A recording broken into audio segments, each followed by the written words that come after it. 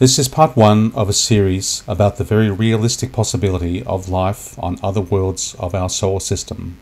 To understand why scientists think that, we have to understand the conditions that made possible the evolution of life on Earth. Wherever those same chemical conditions exist elsewhere, life should too. In this video, we'll start with a little background to the subject, then we'll look at what the conditions are. Does life exist on the other worlds of our solar system? We don't know for sure. For now, the most truthful answer is very probably. In the next few years, we'll be sending out more robot explorers to other worlds to learn more. We may have the answers very soon. What would life in our solar system be like if we find it? It would be great if alien animals would run or swim past our cameras. Unfortunately, this is unlikely. The reason is that complex life, as on Earth, requires oxygen. The supporting and stiffening structures that allow the simplest life forms to become bigger and more organized can only exist in oxygen environments. Yet Earth's present oxygen wasn't there when the planet formed. Oxygen has been present in substantial quantities in our atmosphere for roughly half the duration of life on Earth, about 2 billion years. That's why life started to become more complex from that time. Most candidate places for life in our solar system have very little oxygen.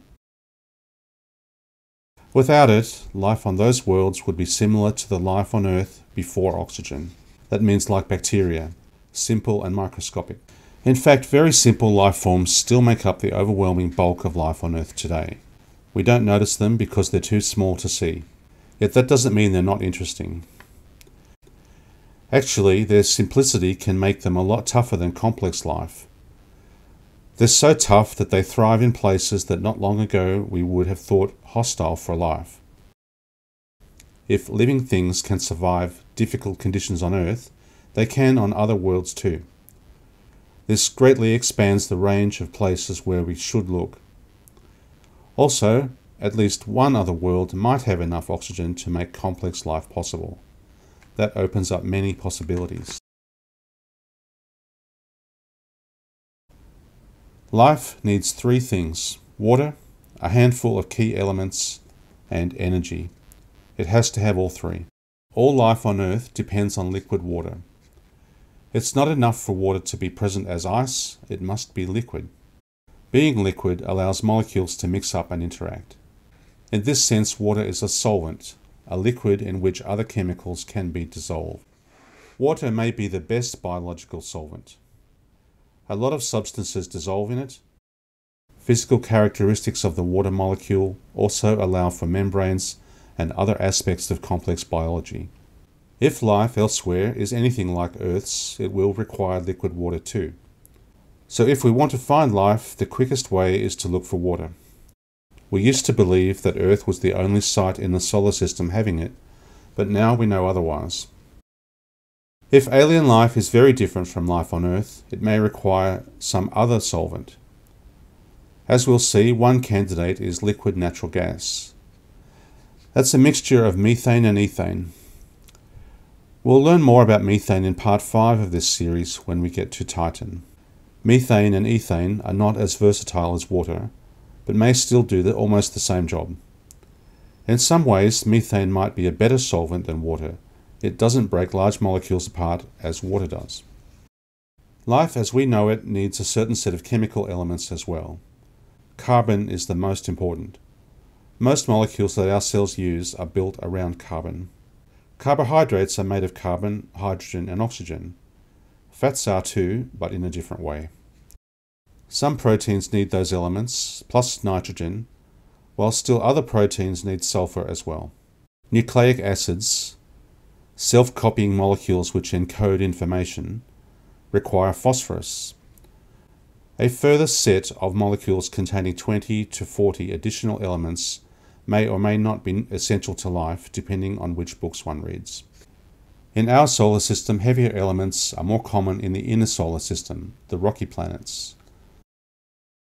Yet even the outer planets and moons should still have enough for life. Life also needs energy. You might mix flour, eggs and milk, but without heat they'd never become a cake. In the same way, we could have all necessary chemical ingredients mixed in water, but without energy they would do nothing for eternity. With energy, however, simple molecules become complex very quickly.